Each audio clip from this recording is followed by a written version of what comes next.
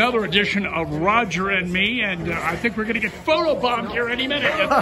And so this is the big last concert coming up. You got something pretty special that one of the band members wrote. We wrote a piece, or he wrote a piece called Kinser March, and it features the French horn section. Very difficult, very challenging, but very well written piece. And that was written by Fred Taylor in the band, and I told him that's the best piece he's written, in my opinion. And it got the name of someone we know. Right. So it should be a good concert, good program. Still your predecessor. We're trying to get, I am mentally trying to get over this program I just finished. And now he's very eclectic. We went around the world on this one. We had Hungarian, right. We had Czech, we had polkas.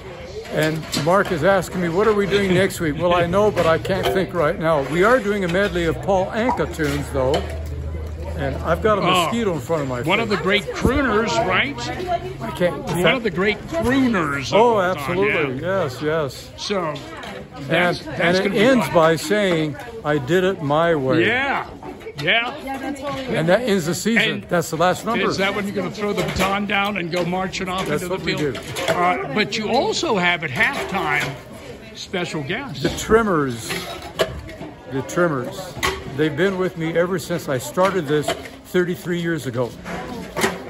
And that band includes 2 people, right?